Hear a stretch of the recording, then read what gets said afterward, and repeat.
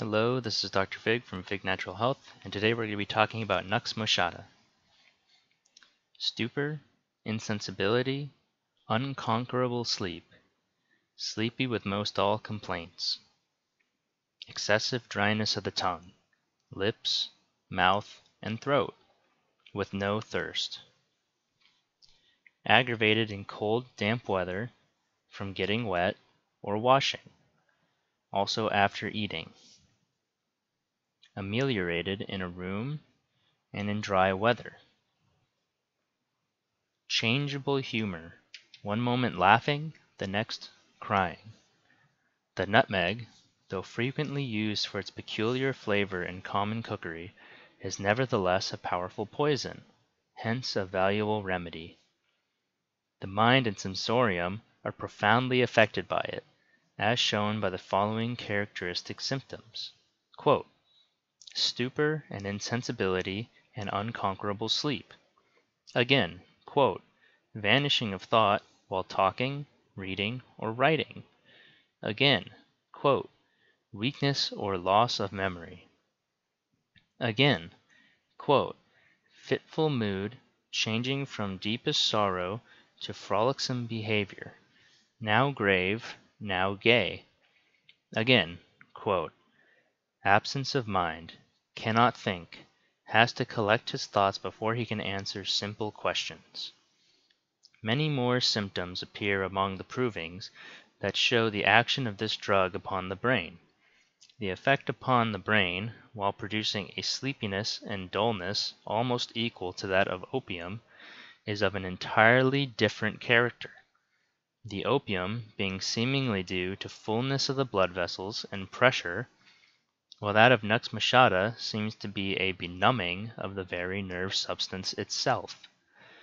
It is interesting to notice the sleepiness of opium, Nux Moschata, and tartar emetic, or antimonium tartaricum, and to study these drugs in comparison.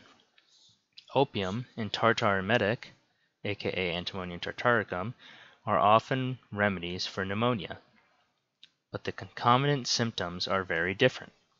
Opium and nux vomica in typhoid fever, but the choice, notwithstanding this symptom of stupor common to both, is not all that difficult. All three of these remedies in bowel complaints of children have this symptom in common, the stupor, but it is not hard to choose between them. Another very characteristic symptom of this remedy is excessive dryness of the mouth. Mouth so dry that the tongue sticks to the roof, yet no thirst. The tongue, lips, and throat are all dry. Of course, there are other remedies having this dryness without thirst, such as apis, pulsatilla, and lachesis, but in this respect Nux Moschata is the strongest. Then again, Nux Moschata is greatly troubled with flatulence. The abdomen is enormously distended, especially after meals. There are two remedies which have pain and distress in the stomach immediately after eating, even when the patient is still at the table. They are Nux Moschata and Calibicromicum. With Nux vomica and anacardium, the pain comes on an hour or two after eating. With Nux Moschata, everything they eat seems to turn to wind, like calicarb and iodine, and fills the stomach and abdomen so full as to cause pressure upon all of the organs of the chest and abdomen. Again, there is diarrhea with this remedy. It is very efficacious in cholera infantum when the above-mentioned sensorial symptoms are present. I once had a very severe case of typhoid fever of the nervus stupida variety.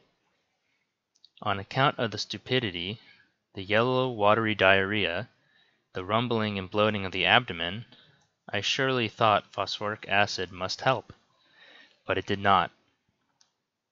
I finally discovered the excessive dryness of the mouth, which had escaped my attention before. This completed the picture for Nux Moschata. Under the action of the 200th potency, the patient rapidly improved unto complete recovery, so we must watch out when the seemingly indicated remedy does not cure, for it may not be sulfur, opium, laurocerasus, or sorinum that will have to be given.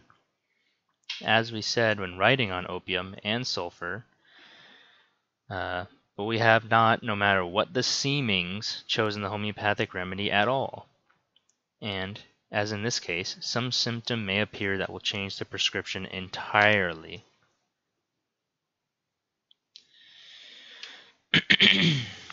Now, we will notice in detail the mind and sensorium symptoms that we have given, by way of comparison. I will add to the comparison made between this remedy, Apis mellifica, which has soporose sleep, but it is interrupted by piercing screams, especially in brain diseases, where the sopor is generally found. None of the other remedies have these screams, cry encephalique, so prominently. Quote, vanishing of thought while talking, reading, or writing, may find their similar under camphor, cannabis indica, and lachesis. Quote, loss of memory under many remedies, but notably under anacardium, lycopodium, bryonia alba, sulfur, and natrum muriaticum. The quote, fitful changing moods in disposition is found under aconite, ignatia, crocus, and natrum muriaticum. The fitful changing moods in disposition is also found under aconite, ignatia, crocus, and patina. Quote, absence of mind, anacardium, creosote, lachesis, natrum muriaticum, and mercurius. I notice that those remedies that are oftenest similar to Nux moschata in its mind and other symptoms are often found among the so-called hysteric remedies. And why not? For Nux moschata is one of our best in this hydra-headed complaint, taking together all of the symptoms we have been over and adding to them that other one, quote, easy fainting. Where can you find a more complete general picture of the average hysteric? I will not use more space here for this remedy, but recommend to every careful student and practitioner who does not already understand it, a careful study of this certainly valuable drug. That it has not received the use and practice that it should is due, I have no doubt, to the fact that it is used so frequently in foods that many think it cannot be much of a remedy. Thank you all very much for listening, and take care.